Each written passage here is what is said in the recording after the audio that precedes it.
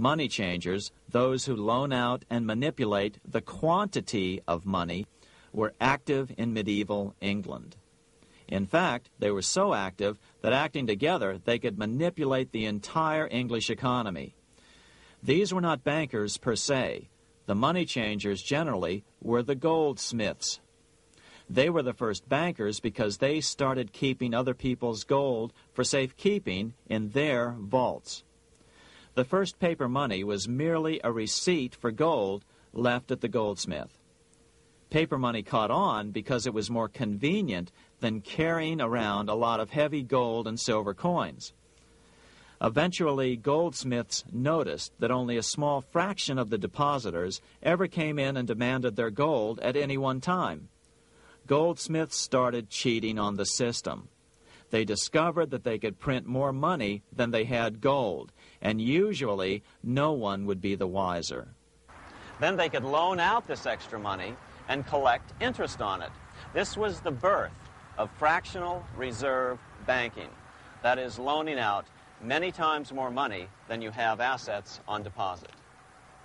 So, if $1,000 in gold were deposited with them, they could loan out about $10,000 in paper money and draw interest payments on it, and no one would ever discover the deception. By this means, goldsmiths gradually accumulated more and more wealth and used this wealth to accumulate more and more gold. Today, this practice of loaning out more money than there are reserves is known as fractional reserve banking. Every bank in the United States is allowed to loan out at least 10 times more money than they actually have. That's why they get rich on charging, let's say, 8% interest.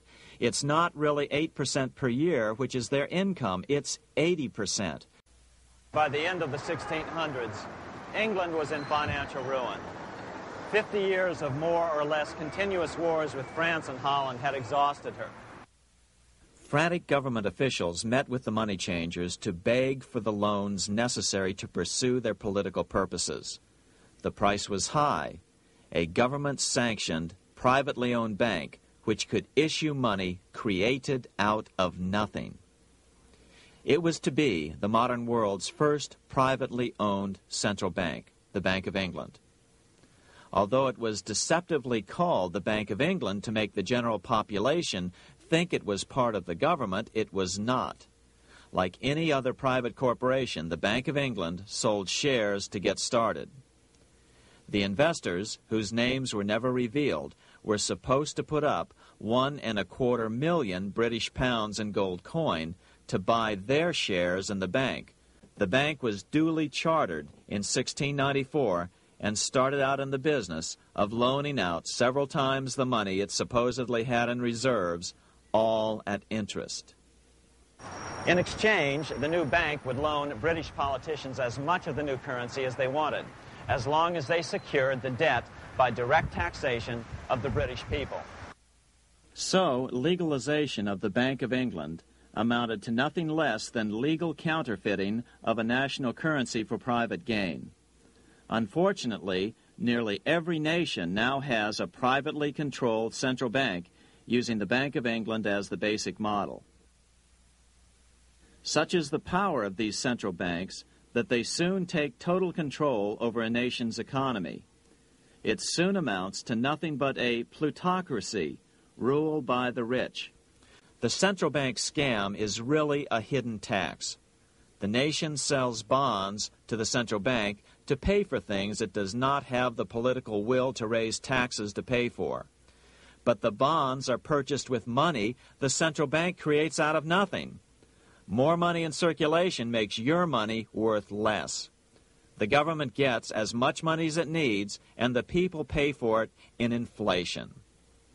The beauty of the plan is that not one person in 1,000 can figure it out because it's usually hidden behind complex-sounding economics gibberish. In 1790, less than 3 years after the Constitution had been signed, the money changers struck again. The newly appointed first Secretary of the Treasury, Alexander Hamilton, proposed a bill to the Congress calling for a new, privately owned central bank. Coincidentally, that was the very year that Amschel Rothschild made his pronouncement from his flagship bank in Frankfurt. Let me issue and control a nation's money, and I care not who writes the laws. After a year of intense debate, in 1791, Congress passed the bill and gave it a 20-year charter. The new bank was to be called the First Bank of the United States, or BUS. The bank was given a monopoly on printing U.S. currency, even though 80% of its stock would be held by private investors. The other 20% would be purchased by the U.S. government. Like the Bank of England, the name of the Bank of the United States was deliberately chosen to hide the fact that it was privately controlled. And like the Bank of England, the names of the investors in the bank were never revealed. Many years later, it was a common saying that the Rothschilds were the power behind the old Bank of the United States. Now let's take a look at the role of the Rothschild family, the family said to be the wealthiest in the world. When Amschel Meyer Bauer inherited the business, he decided to change his name to Rothschild.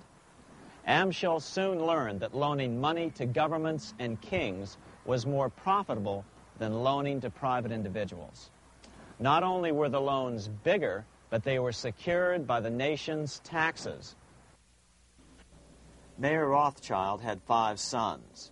He trained them all in the skills of money creation, then sent them out to the major capitals of Europe to open branch offices of the family banking business. His first son, Amschel Meyer, stayed in Frankfurt to mind the hometown bank. His second son, Solomon, was sent to Vienna. His third son, Nathan, was clearly the most clever. He was sent to London at age 21 in 1798, 100 years after the founding of the Bank of England. His fourth son, Karl, went to Naples, and his fifth son, Jacob, went to Paris. The Rothschilds soon grew unbelievably wealthy.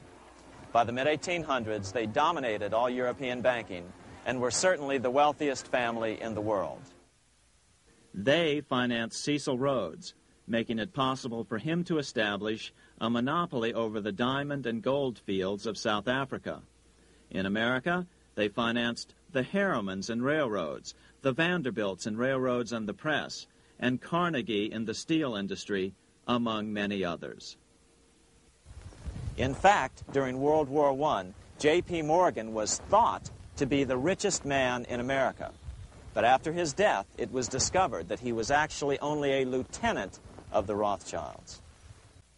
By 1850, James Rothschild, the heir of the French branch of the family, was said to be worth 600 million French francs, 150 million more than all the other bankers in France put together. In fact, the rest of the 19th century was known as the Age of the Rothschilds. Despite this overwhelming wealth, the family has generally cultivated an aura of invisibility. Although the family controls scores of industrial, commercial, mining, and tourist corporations, only a handful bear the Rothschild name. Just 1 year after Waterloo and Rothschild's alleged takeover of the Bank of England, the American Congress passed a bill permitting yet another privately owned central bank. This bank was called the Second Bank of the United States. During the early 1900s, men like J.P. Morgan led the charge. One final panic would be necessary to focus the nation's attention on the supposed need for a central bank. The rationale was that only a central bank can prevent bank failures. Morgan was clearly the most powerful banker in America and a suspected agent for the Rothschilds. Morgan had helped finance John D. Rockefeller's Standard Oil empire. He had also helped finance the monopolies of Edward Harriman in railroads, of Andrew Carnegie in steel, and of others in numerous industries. But on top of that, J.P. Morgan's father, Junius Morgan, had been America's financial agent to the British. After his father's death, J.P. Morgan took on a British partner, Edward Grenfell, a longtime director of the Bank of England. By 1907, the year after Teddy Roosevelt's re-election, Morgan decided it was time to try for a central bank again. Using their combined financial muscle, Morgan and his friends were secretly able to crash the stock market. Thousands of small banks were vastly overextended. Some had reserves of less than 1% thanks to the fractional reserve principle. Within days, bank runs were commonplace across the nation. Now Morgan stepped into the public arena and offered to prop up the faltering American economy by supporting failing banks with money he manufactured out of nothing. It was an outrageous proposal, far worse than even fractional reserve banking, but Congress let him do it. His plan worked. Soon, the public regained confidence in money in general and quit hoarding their currency. But as a result, banking power was further consolidated into the hands of a few large banks. By 1908, the panic was over, and Morgan was hailed as a hero by the president of Princeton University, a man by the name of Woodrow Wilson. The money changers had been able to create a series of booms and busts. The purpose was not only to fleece the American public of their property, but to later claim that the banking system was basically so unstable that it had to be consolidated into a central bank once again.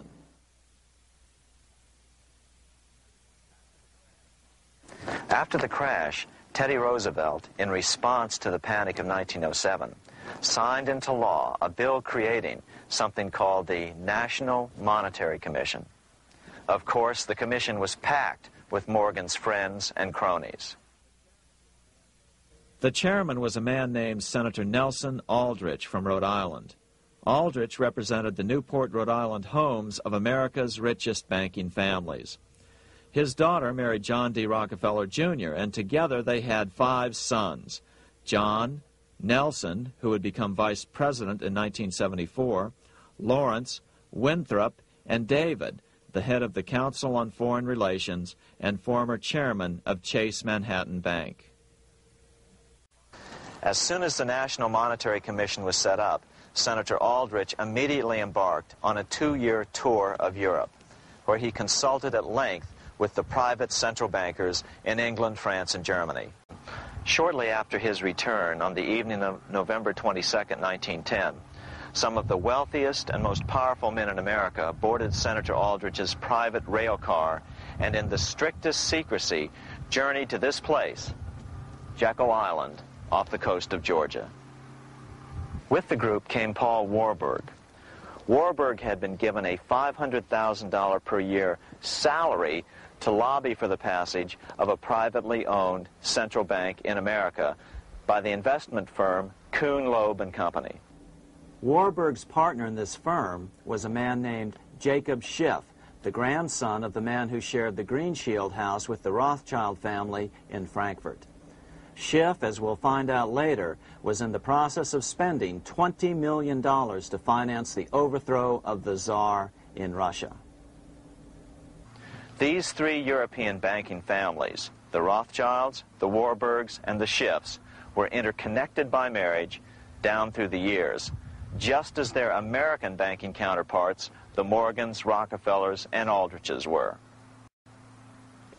Secrecy was so tight that all 7 primary participants were cautioned to use only first names to prevent servants from learning their identities. Years later, one participant, Frank Vanderlip, president of National City Bank of New York and a representative of the Rockefeller family, confirmed the Jekyll Island trip in a February 9, 1935 edition of the Saturday Evening Post. The participants came here to figure out how to solve their major problem, how to bring back a privately owned central bank. All the participants knew that these problems could be hammered out into a workable solution. But perhaps their biggest problem was a public relations problem, the name of the new bank. That discussion took place right here in this room, one of the many conference rooms in this sprawling hotel, today known as the Jekyll Island Club Hotel. The new central bank would be very similar to the old Bank of the United States. It would be given a monopoly over U.S. currency and create that money out of nothing. Money is the god of our time, and Rothschild is his prophet. Heinrich Heine. Although Evelyn Rothschild looks like a harmless gray-haired old man, make no mistake about it, Rothschild and his ancestors have handpicked presidents, crashed stock markets, bankrupted nations, orchestrated wars, and sponsored the mass murder and impoverishment of millions. The wealth hoarded by this one family alone could feed, clothe, and shelter every human being on earth. Money changers, those who loan out and manipulate the quantity of money, were active in medieval England. In fact, they were so active that acting together, they could manipulate the entire English economy. These were not bankers per se. The money changers generally were the goldsmiths. By this means, goldsmiths gradually accumulated more and more wealth and used this wealth to accumulate more and more gold. Today, this practice of loaning out more money than there are reserves is known as fractional reserve banking. Every bank in the United States is allowed to loan out at least 10. They were the first bankers because they started keeping other people's gold for safekeeping in their vaults. The first paper money was merely a receipt for gold left at the goldsmith. Paper money caught on because it was more convenient than carrying around a lot of heavy gold and silver coins. Eventually, goldsmiths noticed that only a small fraction of the depositors ever came in and demanded their gold at any one time. Goldsmiths started cheating on the system. They discovered that they could print more money than they had gold, and usually no one would be the wiser. Then they could loan out this extra money and collect interest on it. This was the birth of fractional reserve banking. That is, loaning out many times more money than you have assets on deposit. So, if $1,000 in gold were deposited with them, they could loan out about $10,000 in paper money and draw interest payments on it, and no one would ever discover the